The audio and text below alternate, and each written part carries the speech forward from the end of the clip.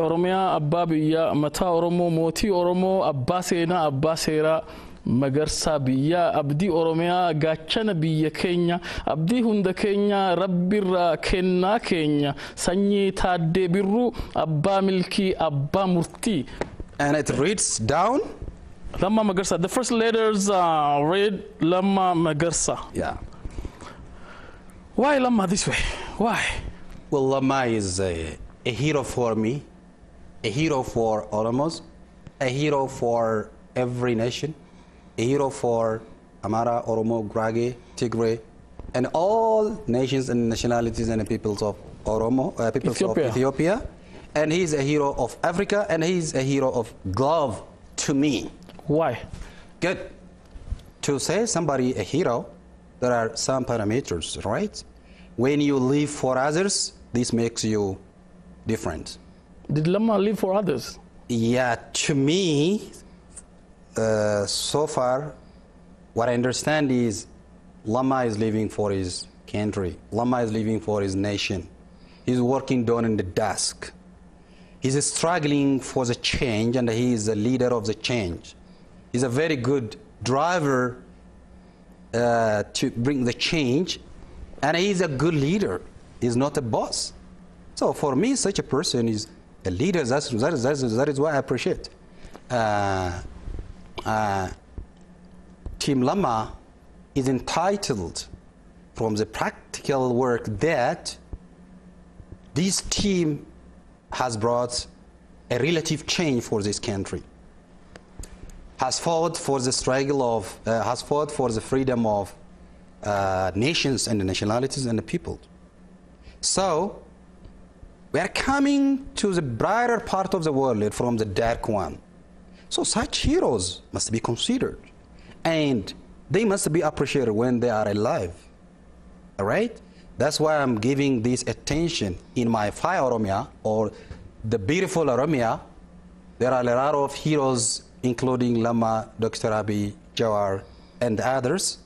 And when I say this, I'm going to, I have to make clear that these are not the only heroes in Ethiopia. There are a lot of heroes in Ethiopia. Because I'm writing in Afan Oromo, and my topic is directly related with Oromia, that's why I'm appreciating the heroes in Oromia. So, on top of this, I would like to say that there are a lot of heroes in Amara, in Tigray, in South Nation nationalities and the peoples, in Somalia, in Afar, in everywhere in Gambela. There are a lot of heroes to be considered and appreciated. So what I'm talking right now on this point of discussion is just my point of view is in Oromia. That's why I'm talking only about Lamma. You contributed your share, and others can also write about other heroes and heroines in the regional states. And that totality brings to the heroes in Ethiopia.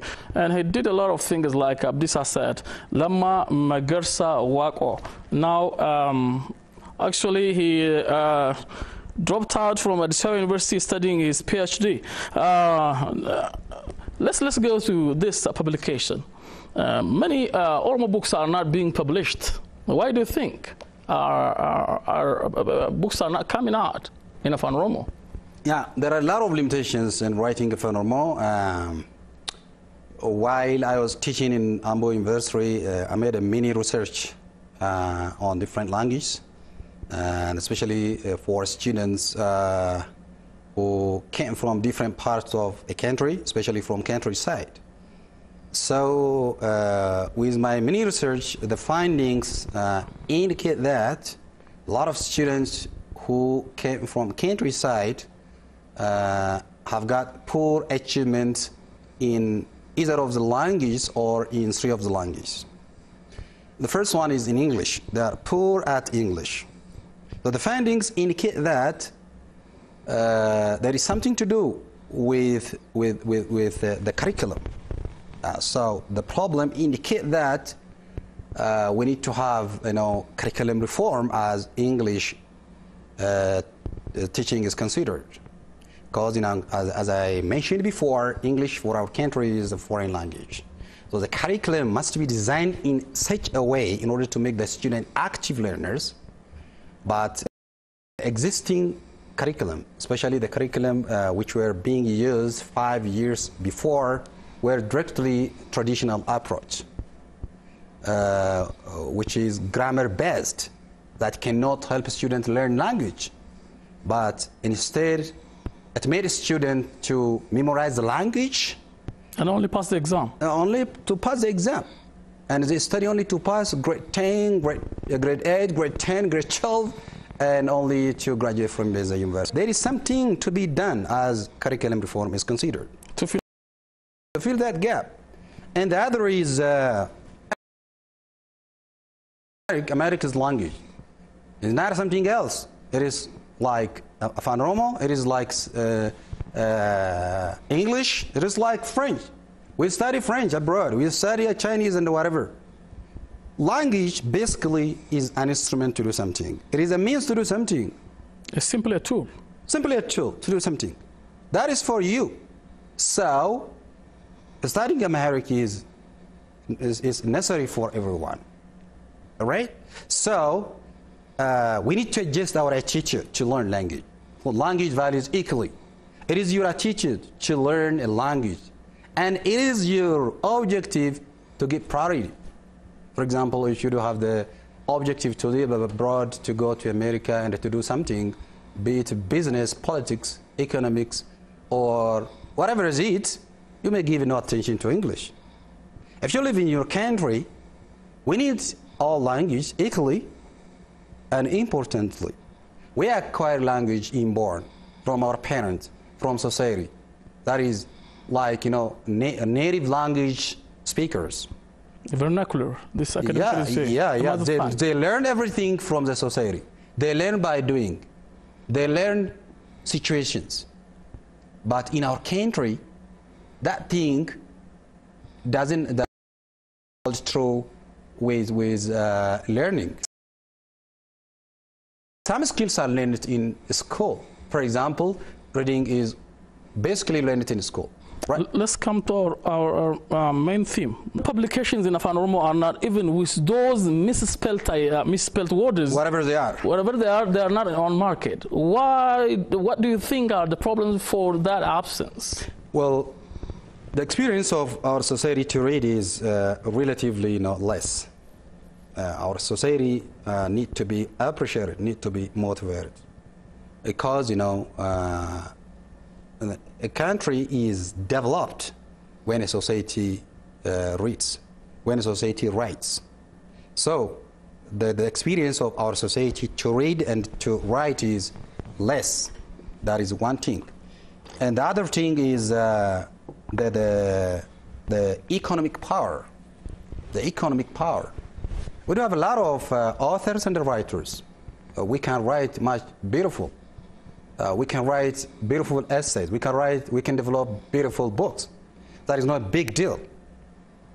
Even if the experience of writing varies from a writer to a writer, a lot of people can write. But the big problem is economic problem.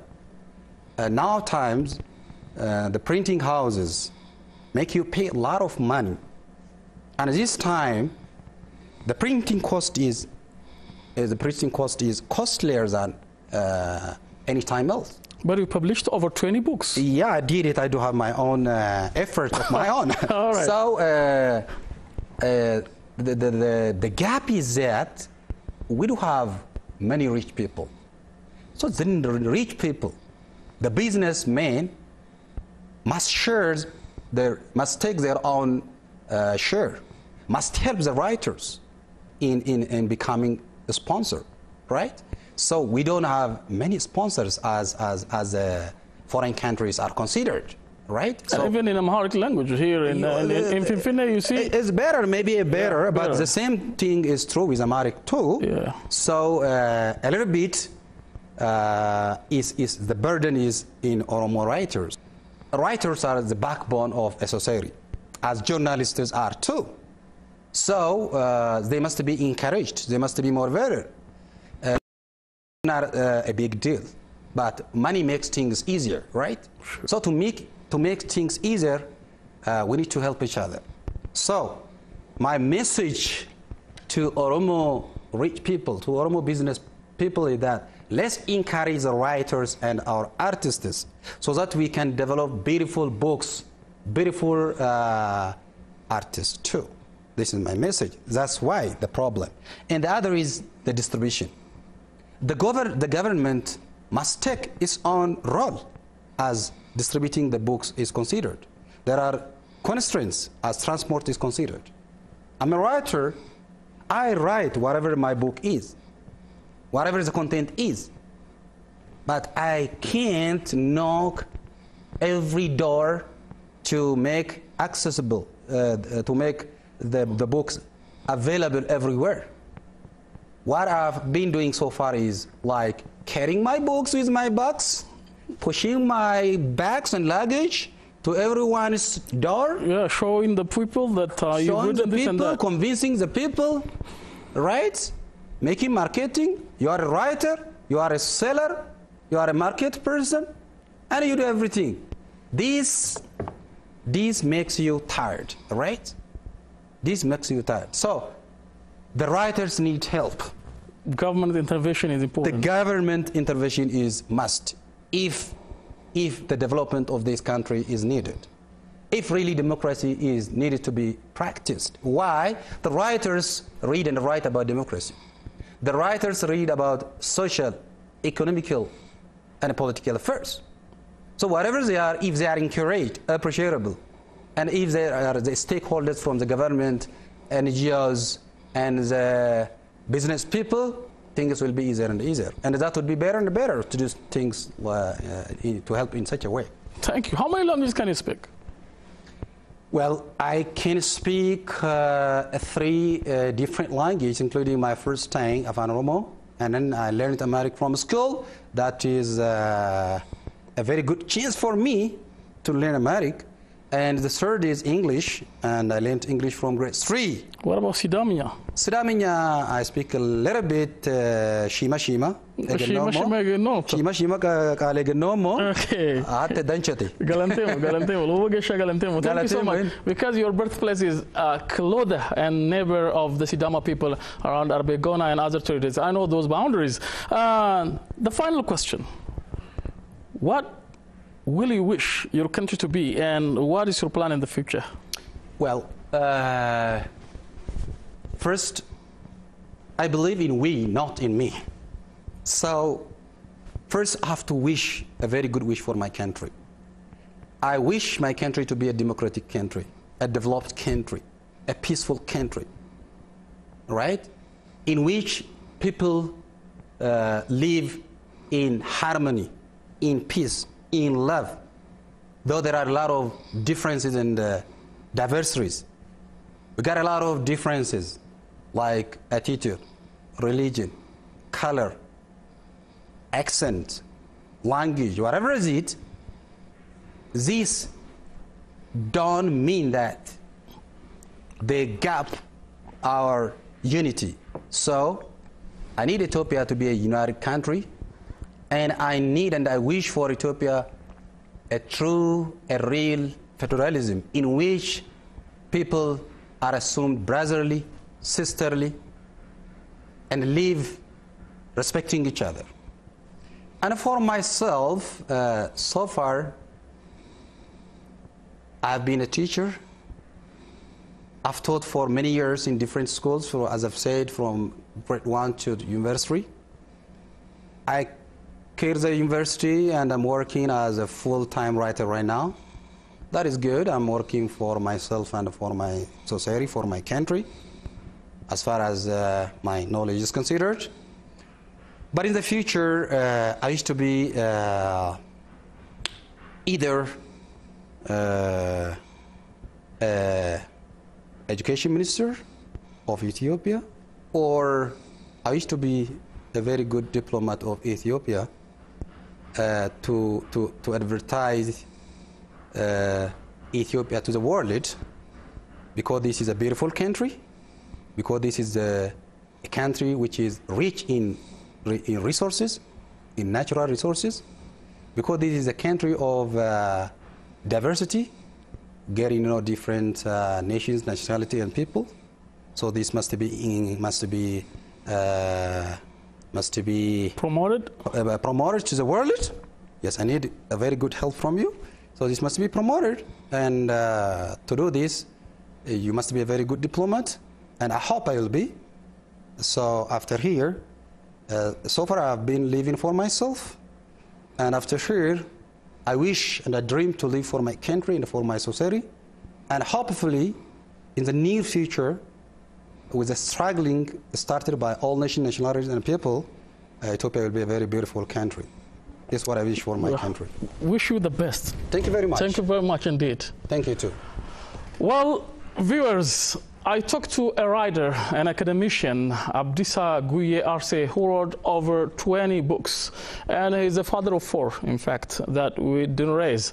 And he has a plan to be either Minister of Education of Ethiopia or to be a diplomat of the country to promote this wonderful nation, the land of origins. And we raised a lot of things about quality education. We raised about quality of English language learning in Ethiopia, and from elementary to even the universities and colleges.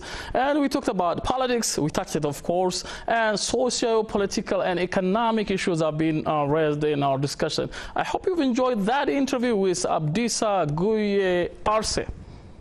I'm Anwar Khalil with some Thank you for watching. Have a good time. Bye-bye.